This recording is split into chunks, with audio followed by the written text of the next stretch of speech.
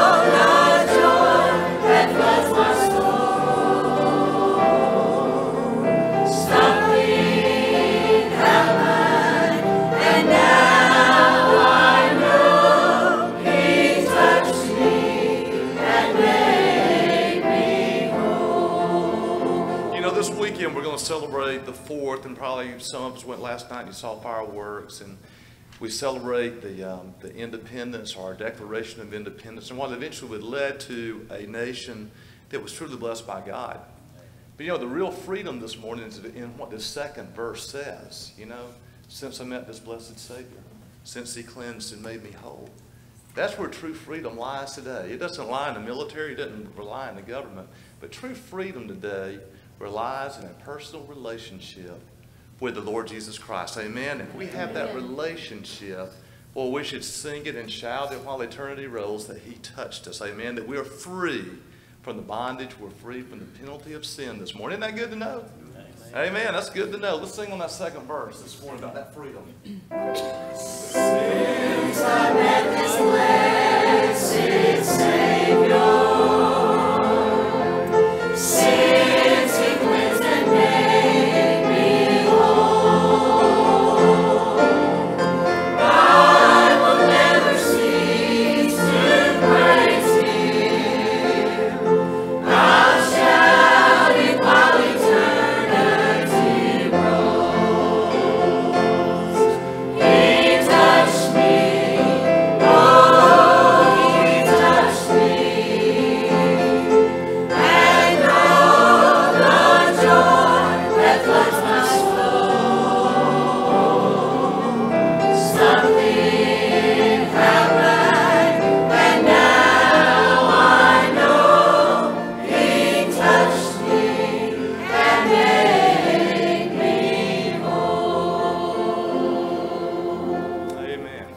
Be seated. This time the choir comes and sing.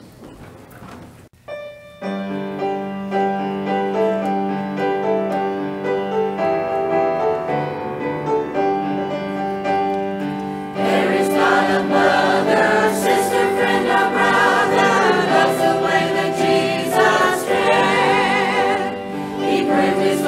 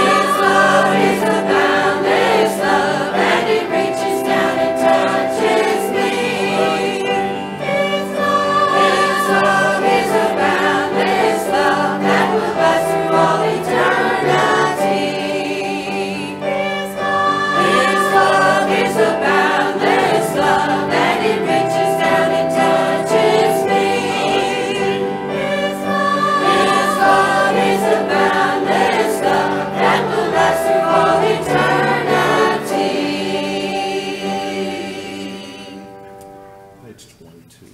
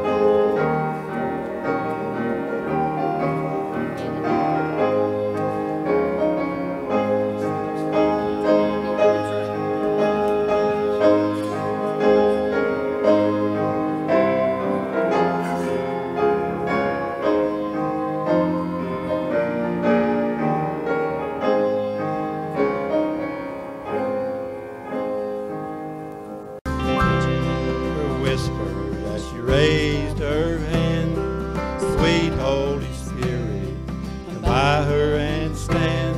When her tears started flowing, he had no doubt that in the throne room of heaven, her secret was out. An unspoken request. Does anybody have one here tonight? Did you come with a burden you can share, need in your life? Just lift up your Hands to the one who can give you rest. child, have no fear. Our God can hear. Unspoken request. Child, have no fear. Our God can hear. Unspoken request.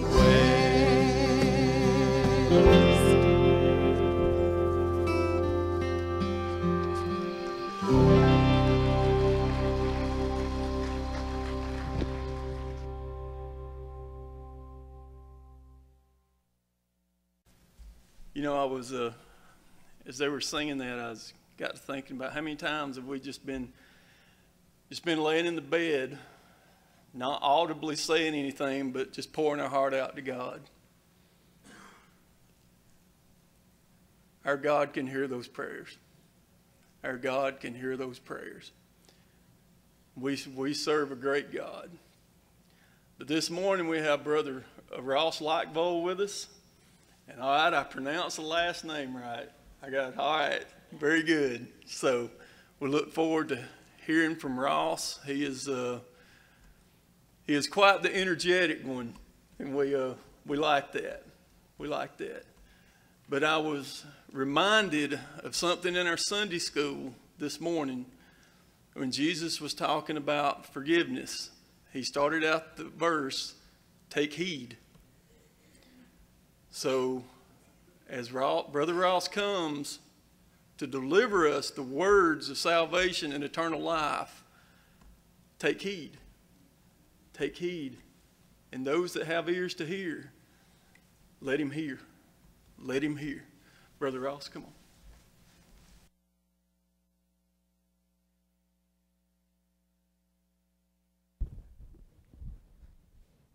Good morning, everybody. How's everybody doing?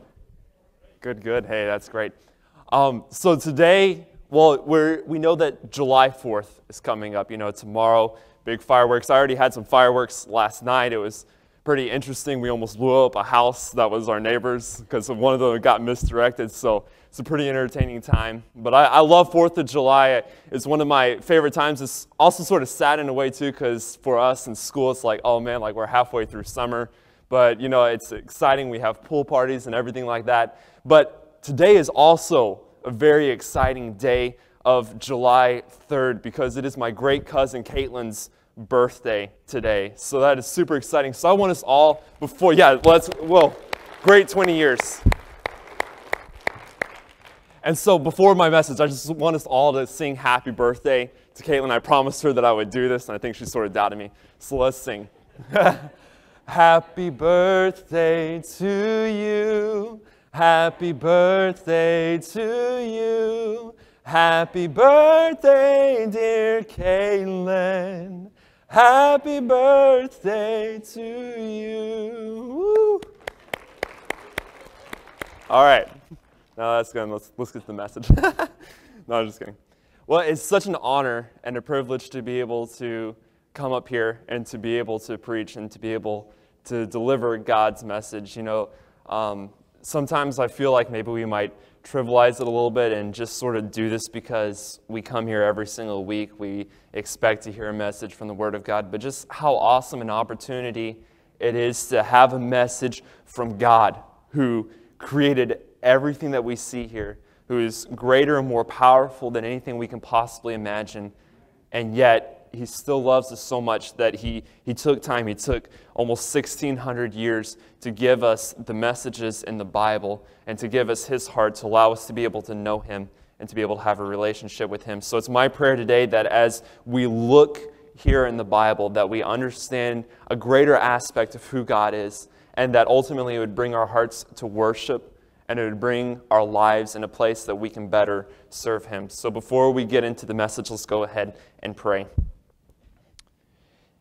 Dear Heavenly Father, it's an absolutely awesome opportunity to be able to come here and to worship You together as a church. Lord, I thank You so much for the church that you have called in this world to represent Your name, and that it's not just this local assembly that we have here, but that You have a church everywhere in the world, and that there are millions of people today who are gathering together to sing praises to You and to represent your name. And so, Lord, as we come here today, we are going to be looking in your word, and we know our hearts don't necessarily want that, and our hearts sort of want to do our own thing and to live lives the way that we want it to live. But Lord, we know that your way is better, and that Satan tries to tempt us to think that it's not, that our ways are better than your ways. But Lord, thank you so much that you are high and that you are powerful and that you are all-knowing, as we're going to be talking about today, and that just brings our heart to worship, and that brings rest and peace into our lives. And Father, I just pray that today that you would just allow us to be able to understand your word and to be open to it, and that we would worship you in everything done. In Jesus' name, amen. Today we're going to be in one of my personal favorite Psalms, in Psalm 139. If you have your Bibles, you can go ahead and turn to Psalm 139. And as you're turning there, I want you to think a very deep question. I was pondering this the other day of who is God? And that's sort of like a dangerous question. You're just like, oh man, if you ask people on the street who God is, you're going to get a whole bunch of different answers. You're going to get some answers that are really good, that are really biblical, and then you're going to get some answers that are probably pretty scary when you hear people think it. And it's a deep question, because I think a lot of us here, we go to church, we go to Sunday school, we read our Bible, we can give a pretty good answer for who God is. But in our lives, how do we give that answer of who God is? It's really easy to confess something. It's really easy to say something. But in actuality, what we say really doesn't matter too much. What matters is what we actually believe, and then what we believe is what we end up living out. And so when I ask this question to myself, who is God, I could give myself a very good answer. I've studied the Bible for the last 4 years in school. I know the academic part of who God is. But do I really live out that knowledge that I have of who God is? And so when we look at Psalm 139, this is such a beautiful psalm. I had been reading through some things, and a pastor of a church that I go to on Thursday nights, he mentioned this psalm, and it just really stuck out to me of how powerful David brings the word here. And so let's go ahead. I'm actually going to read the whole psalm, and then we're going to break it down a little bit and see how we can apply these truths to our life. So you're in Psalm 139. I'll start in verse 1. He says, O Lord, thou hast searched me and known me. Thou knowest my downsitting and mine uprising. Thou understandest my thoughts afar off. Thou compassest my path and my lying down, and art acquainted with all my ways. For there is not a word in my tongue, but lo, O Lord, thou knowest it altogether. Thou hast beset me behind and before, and laid thy hand upon me. And such knowledge is too wonderful for me. It is high, I cannot attain unto it. Whither shall I go from thy spirit? Or whither shall I flee from thy presence? If I ascend up into heaven, thou art there. If I make my bed in hell, behold, thou art there. If I take the wings of the morning and dwell in the uttermost part of the sea, even there shall thy hand lead me, and thy right hand shall hold me. If I say, surely the darkness shall cover me, even the night shall be light about me. Yea, the darkness hideth not thee from me, but the night shineth as the day, and the darkness and the light are both alike to thee. For thou hast possessed my reins, thou hast covered me in my mother's womb. I will praise thee, for I am fearfully and wonderfully made. Marvelous are thy works, and that my soul knoweth right well. My substance was not hid from thee when I was made in secret, and curiously wrought in the lowest parts of the earth. Thine eyes did not see my substance, yet being unperfect. And in my book all my members were written, which in continuance were fashioned, when as yet there was none of them. How precious also are thy thoughts unto me, O God. How great is the sum of them. If I should count them, they are more in number than the sand. When I awake, I am still with thee. Surely thou wilt slay the wicked, O God. Depart them from me, therefore, ye bloody men. For they speak against thee wickedly, and thine enemies take thy name in vain. Do I not hate them, O Lord? that hate thee? Am I not grieved with those that rise up against thee? I hate them with a perfect hatred. I count them mine enemies. Search me, O God, and know my heart. Try me and know my thoughts, and see if there be any wicked way in me, and lead me in the way everlasting. And as I read through that, just the absolute beauty that David uses in describing who God is to him. When we look at David's life, like David's life is crazy, okay? He starts out as a little shepherd boy, like he's sort of the youngest in the family. Does anybody have, are you the youngest in a family? Like David has a big family, he has all these brothers, all these guys who are really great.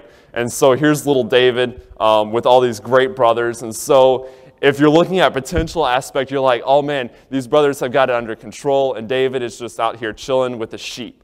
And that's not what I'm picturing for my life. I cannot even imagine being a shepherd, being a farmer. I'm totally not an outdoors person at all. I love the air conditioning. I love the city. I love people, and just being out there all by myself with sheep, that is totally not my life at all. But David was faithful in that. That's what he was doing. And so this is just sort of like a normal life. And, he does some great things. He kills some big animals that would have killed me, definitely, if I were out there. But he takes care of them with God's help and protection.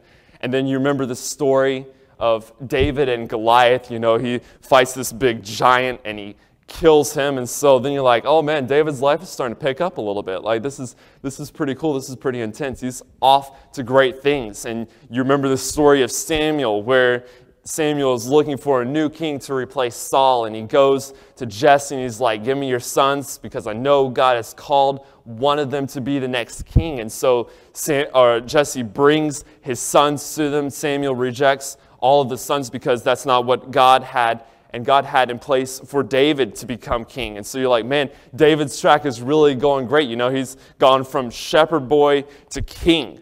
How cool is that? That's such an amazing turnaround.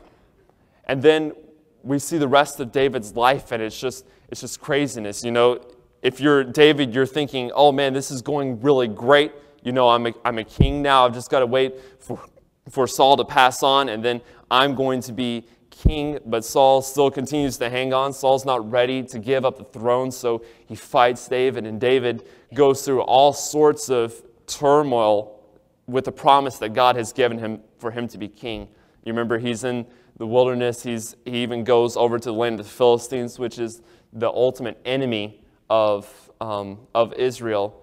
And so he recognizes God's promise, but God's promise is not necessarily manifesting itself probably the way that David was thinking originally when he was going to be crowned king. He had to suffer the loss of many of his great friends. He had to be basically all by himself, running away and hiding. And all this time I've got to be thinking, man, if I were David, I'd be like, God, the shepherd days seem pretty cool now. I don't want to do this anymore. I want to go back to when my life was normal.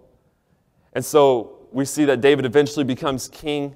And then while he was king, he made quite a few different mistakes. He counted the armies, which ended up resulting in many people dying because of that. You remember he committed adultery with Bathsheba and had to suffer the loss of the child there. And so when we look at David, David is sort of just all over the board. He's experienced great highs. He's experienced great lows. He's sort of experienced everything when it comes to life. And so as you read this psalm, you can see sort of the anchor point. You can see the foundation that David has that basically keeps him sane all throughout his life. And you might look at your life as well too, and especially with July 4th coming up, we think of the United States, we think of America, and we think of election times and how crazy everything is, and you have people who are sort of like, I don't really care too much about it, and then you have other people who are really intense about it and really stressed out and be like, oh man, I don't know what's going to happen. Or maybe you might be here and you have something else going on in your life, or some other need, or you think, even me, I'm going up to Kentucky, I'm going to be living out on my own, I'm going to have to make my own food, what's up with that?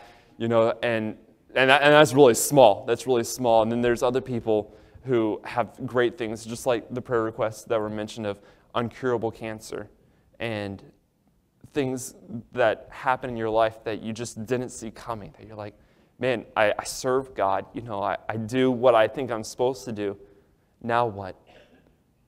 And so in order to handle those types of situations, really in order to handle every type of situation, what Psalm 139 teaches us is something that we need to hold on to our lives so desperately.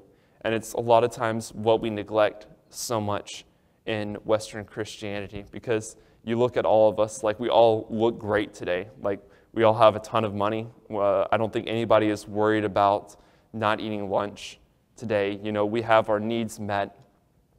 And a lot of times when that happens, we start to get really dependent on ourselves. And we begin to think, okay, I've got this under control. And if something bad happens, I'll call on God if I need him. But ultimately, I'm running my life, and God's just sort of there in case if I need him. But that totally wasn't David's mindset. That totally isn't what this psalm teaches. This psalm teaches the fact that everything that we do is totally dependent on God.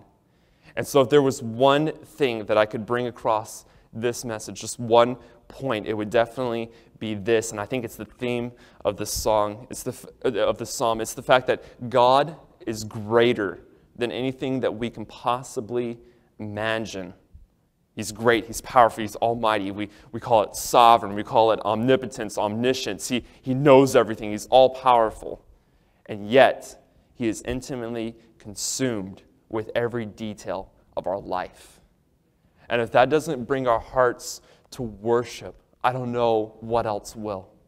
But you see, the problem in my life is I can confess that and I can say that, but totally living that kind of life is something completely different. How does your life match the theme of this psalm?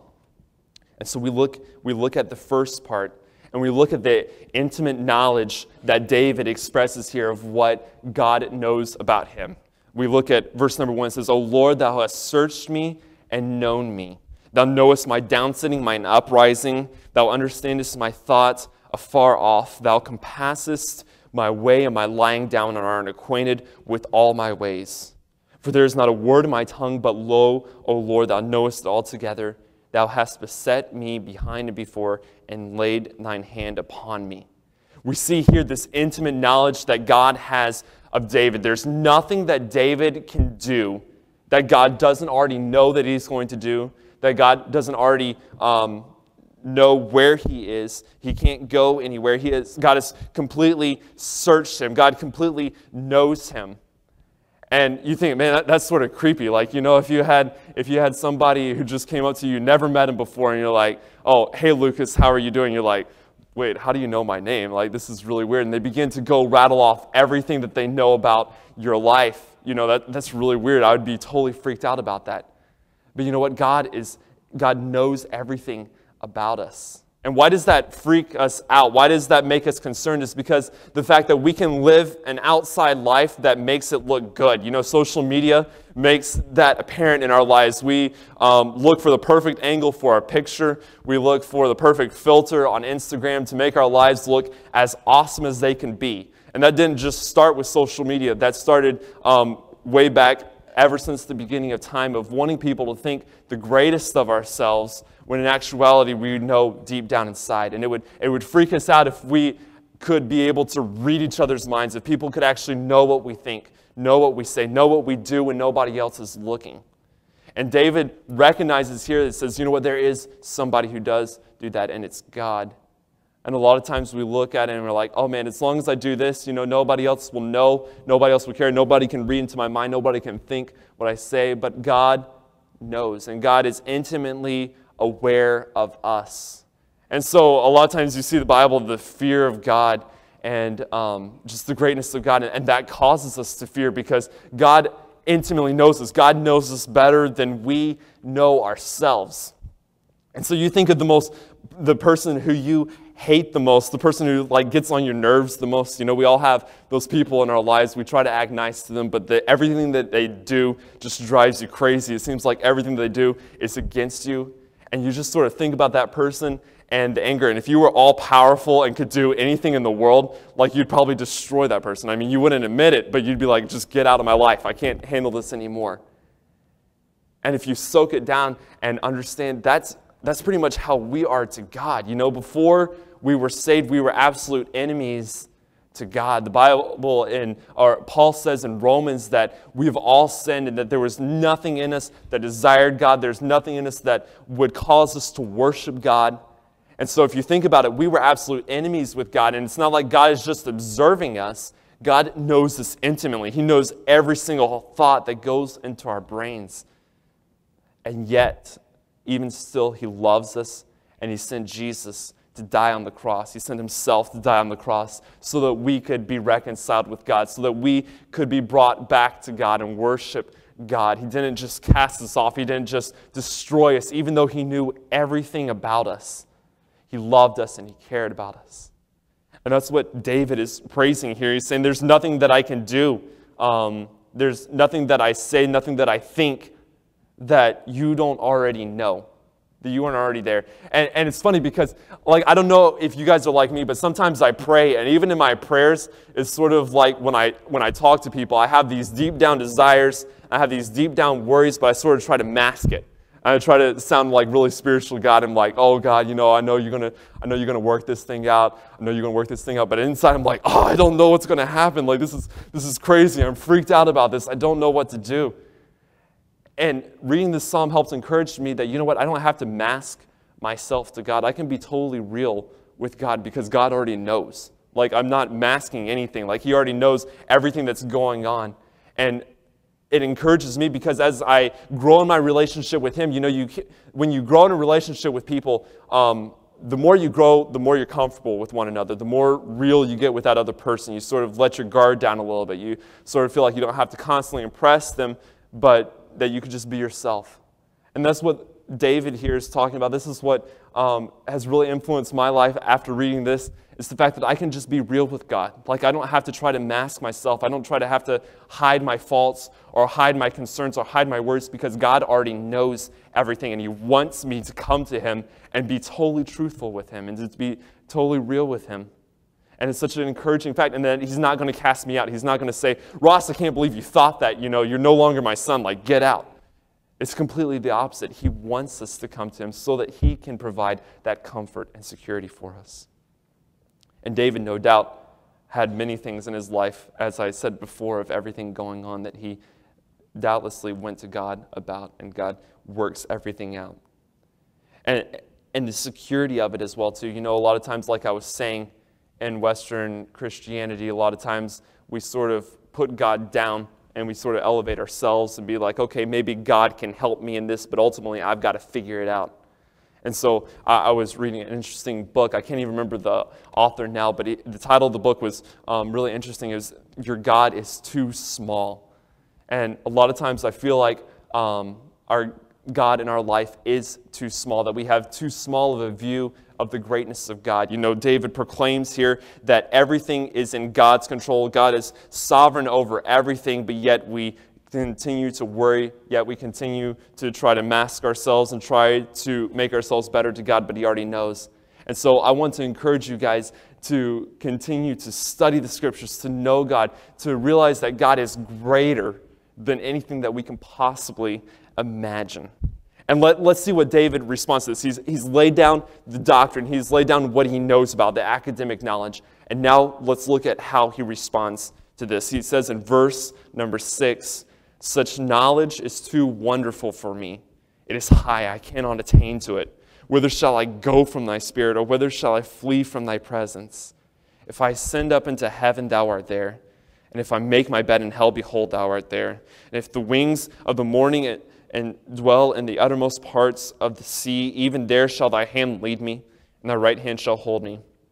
If I say, surely the darkness shall cover me, even the night shall be light unto me. Yea, the darkness hideth not from thee, but the night shineth as the day. The darkness and the light are both alike to thee. For thou hast possessed my reins, thou hast covered me in my mother's womb. I will praise thee, for I am fearfully and wonderfully made. Marvelous are thy works, and that my soul knoweth right well. My substance was not hid from thee, when I was made in secret and curiously wrought in the lowest parts of the earth. Thine eyes did see my substance, yet being unperfect.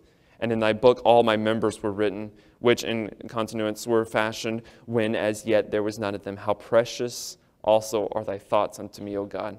How great is the sum of them. If I should count them, they are more in number than the sand. When I awake, I am still with thee. David here responds in absolute worship. He understands the fact that God is completely sovereign, that God is completely in control, all-knowing, all-powerful. And he says, such knowledge is too wonderful for me. It's high. I cannot attain unto it. God is unattainable. We can't grasp the greatness of God. Sometimes we try to sort of box it in and sort of try to contain God and think, okay, I think I understand God here and here and here, but really God is greater than anything that we can possibly imagine.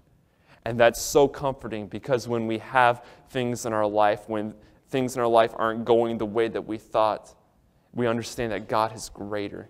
Now, David says in here that from the time that he was birthed, from the time that he was in the womb, nobody could see him. God was there. God was forming him all the way to the end of his life. God is still with him. God never leaves him. God is in control of everything that is going on.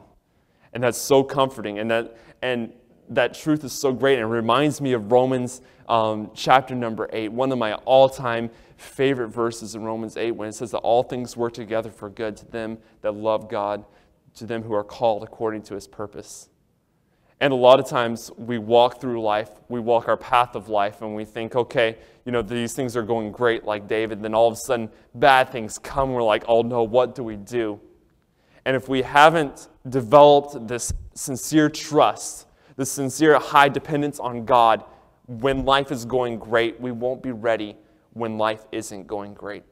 And so a lot of times it's easy to cast off this and be like, okay, if something happens, I'll trust in God then, but right now my life is doing pretty good. But just as was mentioned before, you never know. You could go to the doctor and get diagnosed with something that you didn't see coming. Or maybe you might have a friend or a family member die, or something bad happen to them. What happens then? It's not too late, but it's much harder when you don't have this dependence on God, this understanding of God's greatness, and the fact that nothing happens in the world by accident. Nothing happens without God first allowing it to happen. And you think of Job, the story of Job, where Satan comes to Job and he's like, hey, I want to do this stuff to your servant because I know that if I do this, he will deny you, he'll cast you off. And he couldn't just do it to him. He couldn't say, okay, like we almost think of God and Satan sort of warring together, and Satan doing this, and then God responding with this, and then Satan responding with this. But in actuality, it's totally different than that. Satan has to come to God and says, hey, I want to try this on your servant. I want to do this. So Satan never acts in any way that God hasn't already allowed and worked, and is knowing the fact that he will keep you through this like he did Job. And so when Satan comes, when bad things happen in your life, it's not like God is thinking, oh man, how do I respond to this? How do I somehow make this better? It's the fact that God has already worked that in your life. He's already given Satan the permission to do it and says, go ahead and do it because I know this will make him a better person. This will make him a better Christian. And it's hard. Like I said, I can just say that stuff and know that stuff and okay, that's great. Let's go live out life. But it's hard when you have those situations come up, when you have things in your life that are totally outside of your control. I'm like a control freak. I love to be in control. I love to be the manager of my life, to know where I'm going, to know what I'm doing. I have my 10-year goal set, 15-year goal set. I know where I want to be. And to think of the fact of me not being in control, basically like the Bible says that we're not guaranteed another day. You can't promise yourself another day because it's ultimately God who does it. Sometimes it's a scary thing. But just imagine how scary it would be if you were the one in control. You see how crazy life is. You see the different things happening. If you're just depending on yourself, it's set up for failure. It's going to be really bad. There might be some good times, but there's going to be a lot of bad times. And so with this understanding of the fact that God is in complete control from womb to death, that your course of life is already set out. God knows everything that's going to come up to you 5 years, 10 years, 15 years, and he's already orchestrated it so that you will end up being a better Christian, so that you will understand God better, so that you will worship God better and be a better influence on other people's life. It's something to rejoice in. It's something to be happy in, because we know that we get to be servants of the all-powerful God, that it isn't just a random life that we live, but it's a life that God has already orchestrated and worked ultimately for his glory and worship, just as Romans 8 speaks of. And so David is resting in this. He's trusting in this because, like I said, his life has been crazy. And so when we understand the greatness of God, when we understand how sovereign he is, how all-powerful he is, how all-knowing he is, and how great he is compared to anything else, the natural response to that should be that we love God and that we hate sin. You know, if we love somebody, we hate something that is totally against them.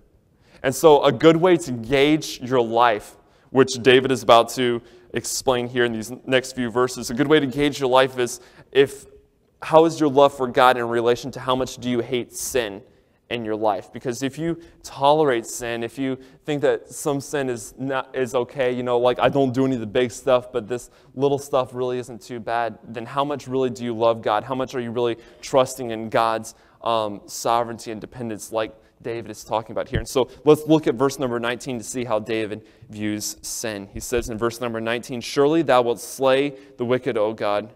Depart from me, therefore, ye bloody men, for they speak against thee wickedly, and thine enemies take thy name in vain. Do not I hate them, O Lord, that hate thee, and am not I grieved with those that rise up against thee? I hate them with the perfect hatred. I count them mine enemies." You see, David here has such an intense view of sin. He can't stand it. He recognizes the greatness of God, and it's like, why, God, do you have this sin in here? Why don't you just destroy everything and destroy everything against you? You're all powerful. We just talked about this. There's nothing that you can't do. Why don't you destroy the wicked? Why don't you cast everything down? And you think of the wicked that David had to face in his life. You think of his sons turning against him, you know, and trying to bring the kingdom to them and take it away from David. And then you think of the wicked that David had to face earlier in his life with Saul trying to constantly kill him. And he's like, God, why don't you just take care of these situations? Why do we see that wickedness still happens? You're sovereign. You're in control. You're all powerful. You could just wipe it out. Why don't you do that? And the fact is that if you did, every single one of us would have been wiped out. Every single one of us at one time were enemies to God. And it's because of the gospel that we are all here today. All of us here worshiping God. It wouldn't be just because we looked at the Bible and said, oh, this is great. You know, I think I'm going to be a follower of Jesus now. No, it was the power of the gospel that transformed our lives.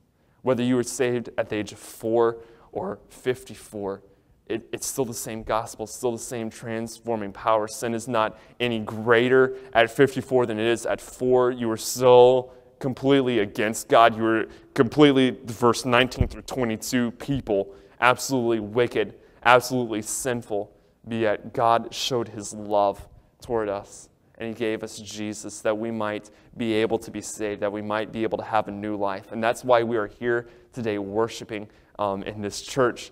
It's the fact that Jesus saved us and that Jesus transformed our life, whether you were what we would consider a great sinner before, a great hater of God, or like I said, whether you were saved at 4, it's still the great glorious gospel, the fact that we did nothing to deserve God, but yet God reached down and saved us, and now we proclaim his name in worship. And that's exactly what he says here following in verse number 23. He recognizes this fact. He recognizes the greatness of God. He then recognizes the absolute badness of sin. And then he says in verse number 23, the same thing as he started. Well, he said he recognizes the fact that God searched him at the beginning, but listen to verse number 23. He says, "Search me, O God, and know my heart, and try me and know my thoughts, and see if there be any wicked way in me, and lead me in the way everlasting." And I want those 2 verses right there to be our prayer today. Like I said before, we can know all this stuff. We can know the greatness of God. We can affirm that, yes, God is in control of everything. That there's nothing that happens without God ordaining it to happen, without God allowing it to happen. But then how do we live according to those words? How do we live when bad things happen, when things that we didn't see coming happen in our lives? How do we respond to it? How do we respond to sin in our lives when we're tempted to go away from God and serve ourselves rather than the all-powerful, all-knowing God? How do we respond to that? And David here says, "Search me, O God, and know my heart. Try me and know my thoughts, and see if there be any wicked way in me, and lead me in the way everlasting."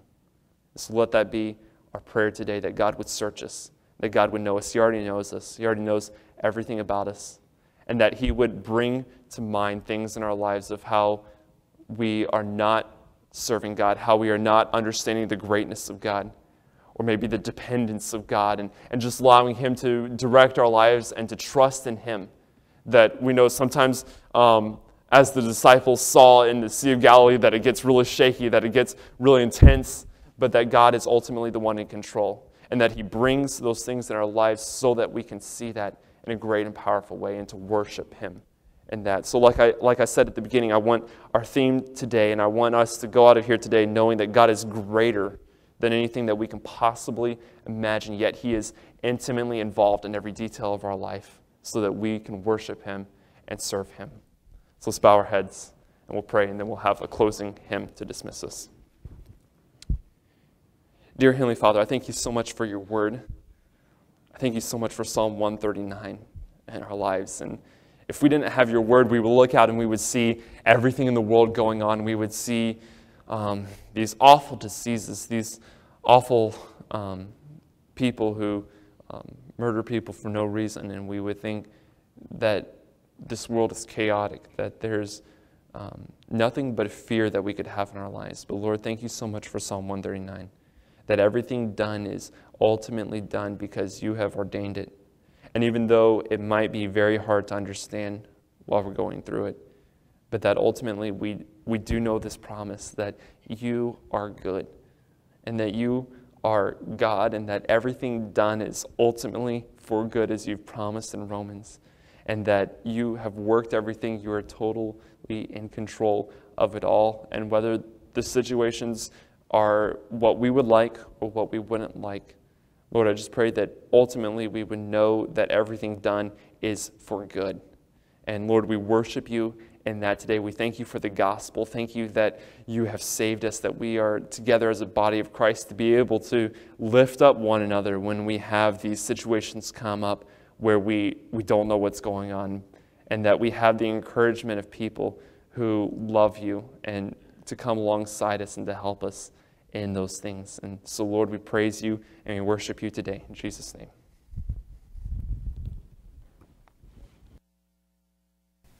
Let's stand and turn to page 303. Page 303.